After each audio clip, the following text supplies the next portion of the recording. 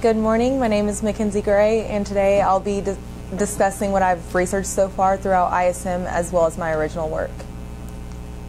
So I'm just going to start off saying a little bit about me. I'm currently a senior here at Frisco High School. I'm 17 years old. I'm the youngest of an older brother. His name's Michael, he's 22, and he lives in California. I'm the senior class treasurer. I'm involved in NHS and USITT.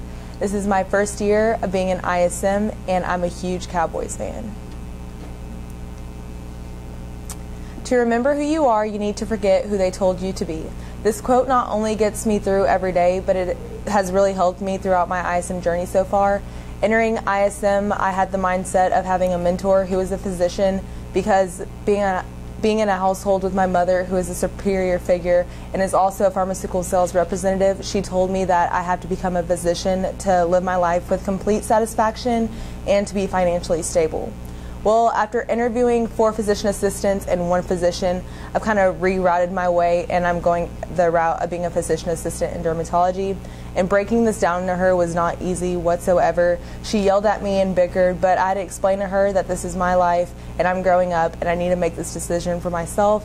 And if at the end of the day I'm not happy with it, then she can tell me, I told you so. But for right now, I just want to find out for myself. My mission is to seek a profession in dermatology. As a professional in this field, I plan to dedicate myself to my fullest potential and use my positive attitude and researching skills to help me achieve my dream. My objective is to specialize in the diagnosis of skin disorders. I plan to help individuals find treatments that are beneficial to their skin so they are more comfortable with their appearance. So with interviewing both physician and physician assistants, I kind of created like a pro-con chart. Being a PA, you have more flexible hours, quality patient time, less schooling, and you don't have that much responsibility on your plate. Whereas being a physician, there's a lot of more schooling because, of course, the salary. You not only get to see patients, but you have a lot of paperwork out of the office and inside the office. And you have to worry about your patients, yourself, and your faculty members. So it's just a lot of responsibility. And I get stressed out easily, and I have a lot of anxiety, so that's another reason why I decided to be a physician assistant. So the first semester of ISM was dedicated on researching assessments and conducting informational interviews. So I'm just going to go through the 5 that I interviewed. My first interview was with Dr. Karen Lund. She is a physician at Plano Dermatology. This interview was very informative, and I'm so happy that she was my first interviewee because she gave me a lot of information that helped me start out my research in dermatology. And what stood out to me the most about her was she said, I'm the type of person that would rather know a lot about a little bit than a lot about a lot. And this stood out to me because I'm the exact same way. Basically, it means that she's the type of person that would like to know a lot of information about one particular thing than a lot of information about a lot of things. And so that's what makes dermatology different from a lot of different occupations, because your prime subject is the skin. My second interview was with Lainey Buck. She was the first physician assistant I interviewed. She works at Rogers Dermatology, literally right up the street. She loves being active. She loves her job because she's always on her feet. And at the time, she knew a lot of dermatologists that wanted to become a PA because they were experiencing lawsuits. So I don't know if she was joking about that, but that's what she just told me in the interview.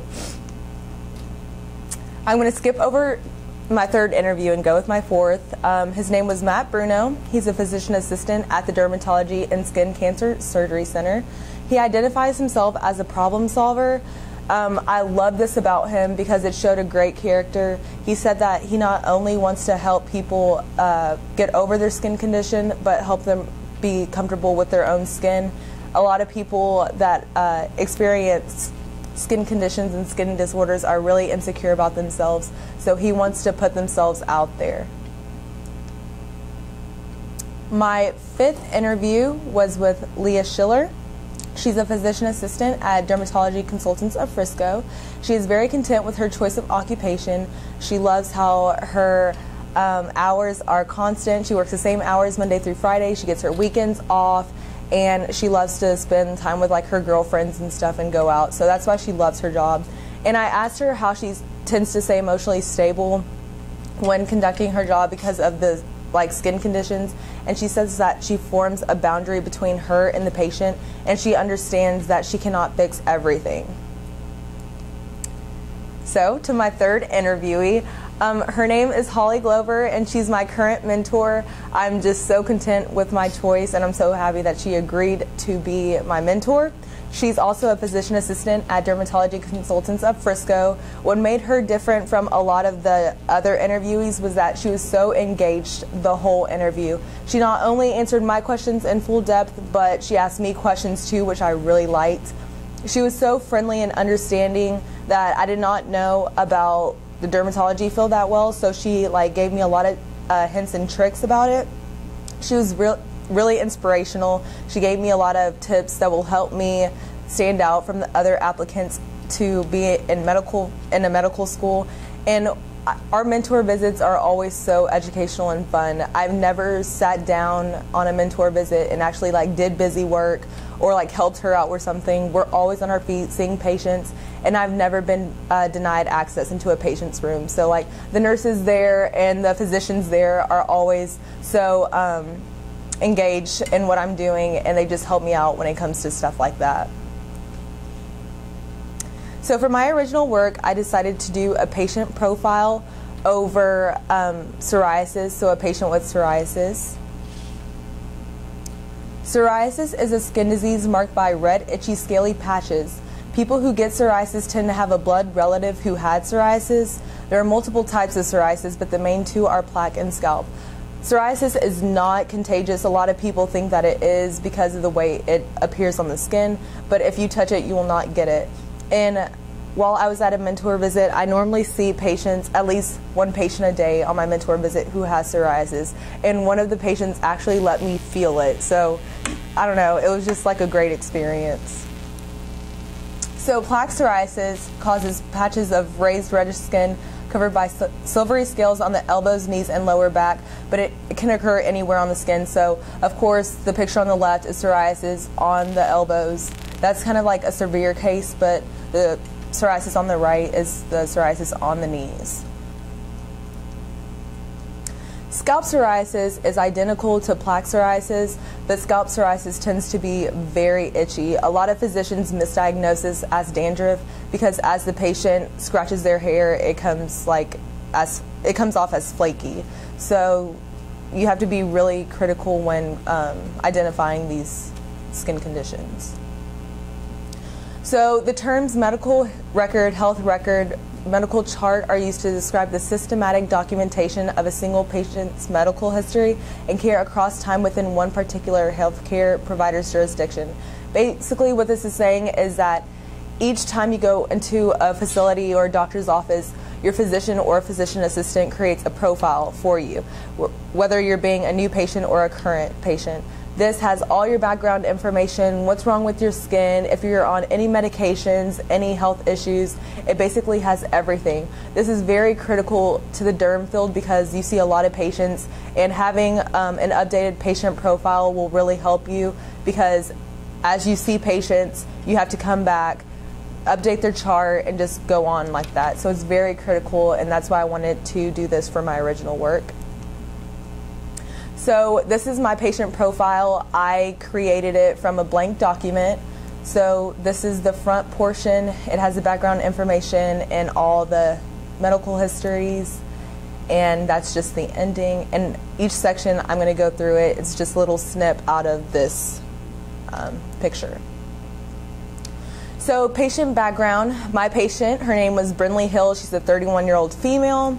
And for my original work, I located the logo for the practice, Dermatology Consultants.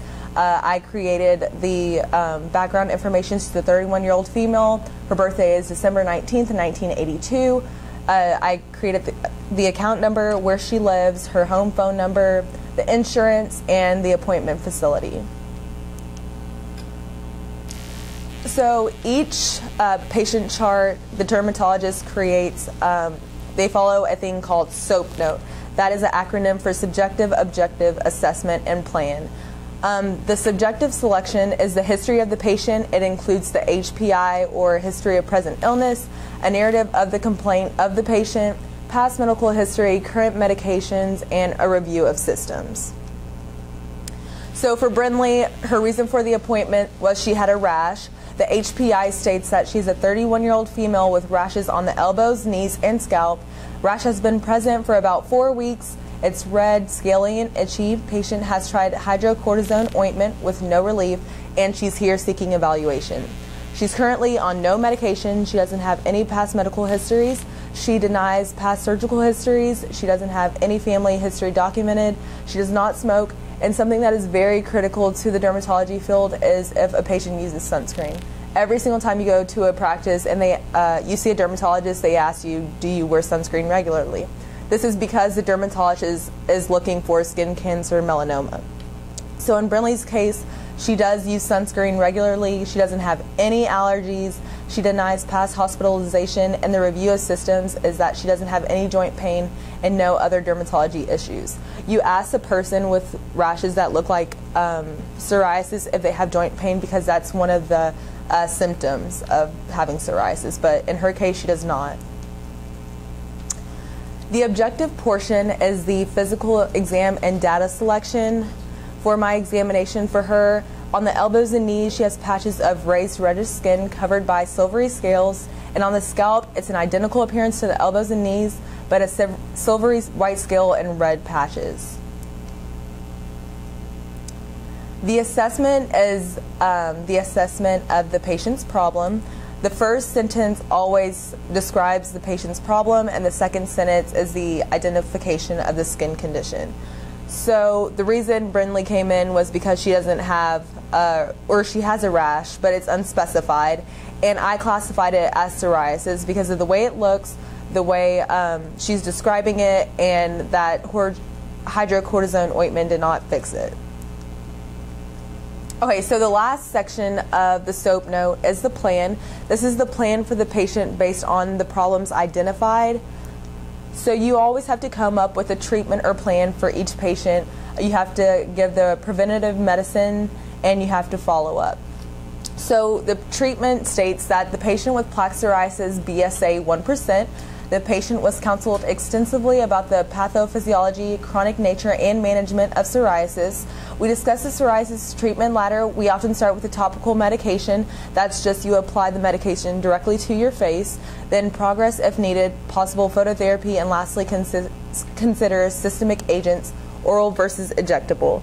The patient was prescribed topical steroids to the affected areas. So psoriasis cannot be cured at all. It can be treated. Sometimes psoriasis goes away, but it comes back. So that's one thing that I'm developing for my kind of product. I want to figure out like if there's any way to cure it. But for the preventative medicine for Brindley, I prescribed her clobetasol ointment, 0.05%, applied to the elbows and knees twice daily, and then the clobetasol shampoo. She needs to wash her hair daily and leave in scalp 5 to 10 minutes before rinsing. And so, since she is a first-time patient and this is a new skin condition, I want to see her up for a follow-up for a 2-week reassessment. And this is critical because just to see if there's any progression in her treatment.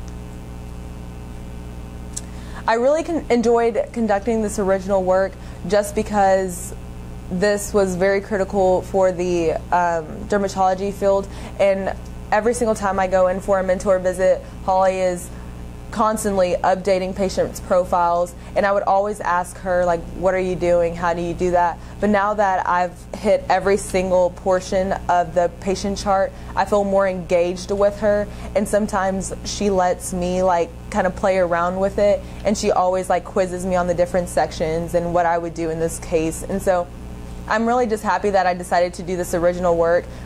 Previously I was going to do an experiment on my mom, but I didn't have a mentor at the time, and it was just going to take a lot of effort, and I didn't have enough time to do that.